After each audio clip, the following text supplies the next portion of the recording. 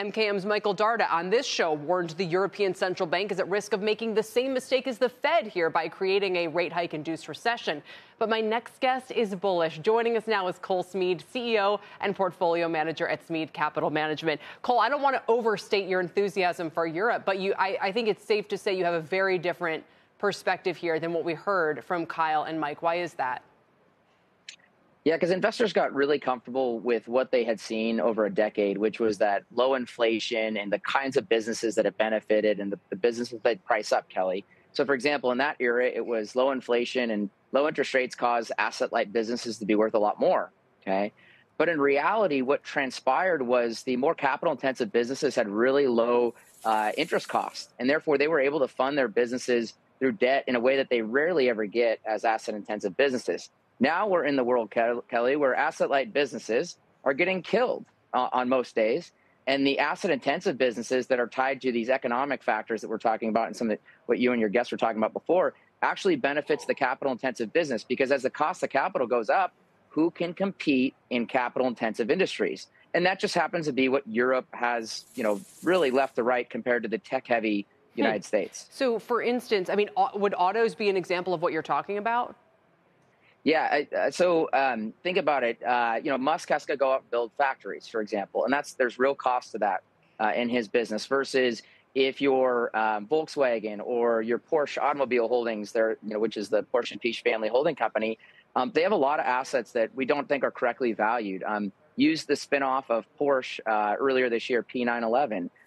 That company is worth roughly about what Volkswagen trades for in the open market. So we think there's a myriad of assets like that aren't exposing the value. And it's because for 10 years, Kelly, people didn't want to touch Europe because, frankly, no money was made. Now, one other thing I'll mention, go back and look at the history of the dollar. What happens is when commodities do really well, the dollar does poorly. '08 was a good example of oil being king and the dollar being weak. There's also a translation effect that will probably happen as the dollar weakens because that twos and froze over 10 and 20-year periods. So people might also think, okay, well, then obviously you got to look at the energy majors.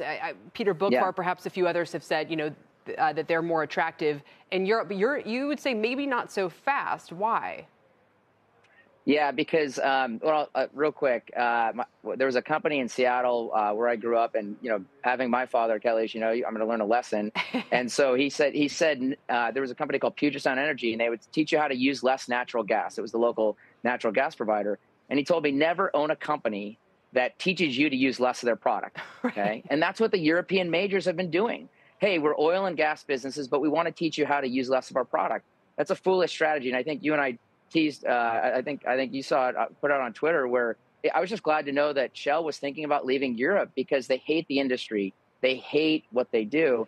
And so that just doesn't look attractive compared to the United States or Canada. The other thing I think that really looks attractive in Europe, though, is the banks. What UniCredit and banks like BAWAG have been doing, where they're buying back their shares, they're producing incredible return on equity compared to what people thought. And that's an American thing. Buybacks are more of an American thing. BAWAG performed the first buyback approved by the ECB ever 3 years ago, if my math serves me correct. So we're seeing American entrepreneurialism, American capitalism in European banking, which has just never been present before.